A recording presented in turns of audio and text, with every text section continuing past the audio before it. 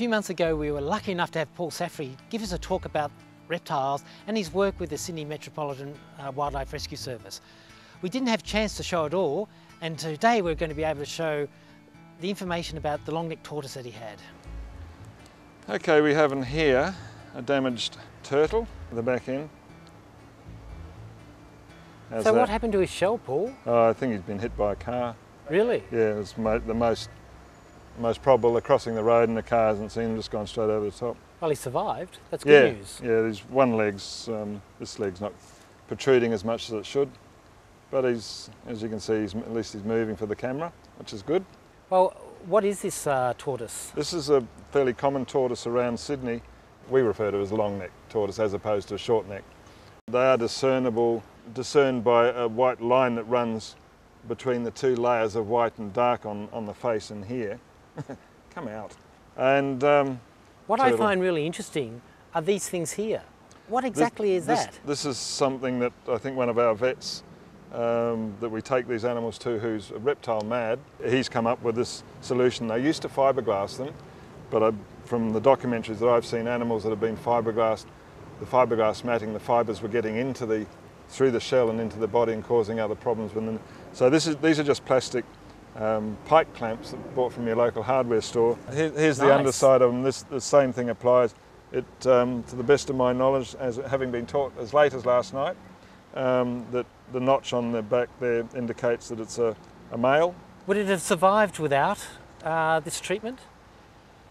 Probably, up to a point, but as I said, they're very slow to die, and the injuries would have been, he would have gone into the water, and the water would have got inside his shell because he's naturally waterproof.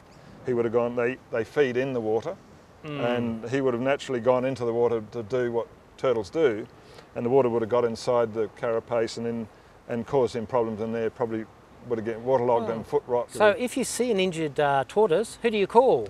Well, you can call this mob. The t-shirt that I'm proudly wearing with Sydney Metropolitan Wildlife Services, who are based at Lane Cove National Park. We pride ourselves in answering a telephone 24/7, and the phone number for those that are watching this video segment is 9413 4300. Now, Paul actually works for Ku-ring-gai Council. What advantage is there, Paul, in sort of working for Ku-ring-gai Council and being a volunteer for Sydney Wildlife? I guess I can get a message out to the residents of the area that we've got a network of people who will ring us and inform us of an injured animal, and we can go and respond quickly and get help to that animal. So do you think you save animals because you're actually Johnny on the spot? Yes, we try and answer the phone as quickly as possible, and because you've taken the trouble to look after our animals, we want to assist you as well. I hope you enjoyed this month's Envirotube.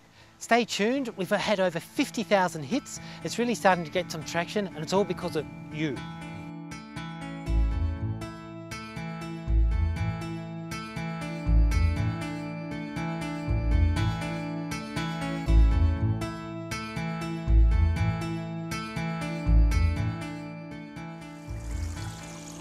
Kids don't get to see tortoises anymore, which is a real shame because they're really, really beautiful animals and native to Ku-ring-gai.